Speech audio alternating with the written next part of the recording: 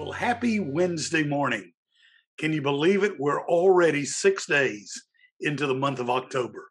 What a great time of the year it is.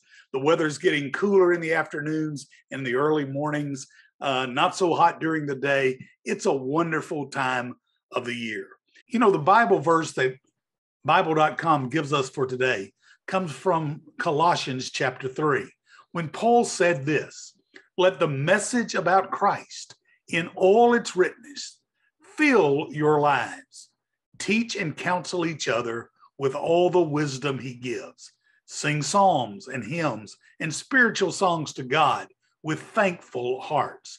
And whatever you do or say, do it as a representative of the Lord Jesus, giving thanks through him to God the Father." That verse is exactly what you and I need to remember today. In a world that's kind of going topsy-turvy and running in all kind of different directions, you and I have to live a life that is filled with the richness of Christ in our lives. We have to use our opportunities to teach and counsel each other with the wisdom that God gives. But we can only do that when we live from a position of gratitude. Remember, your number one assignment is always to be a representative of Christ in everything that you do.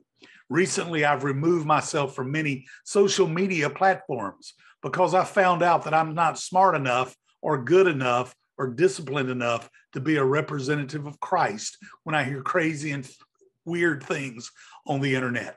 So I've deleted my Facebook account completely. I only have a presence on Instagram so that I can post these videos.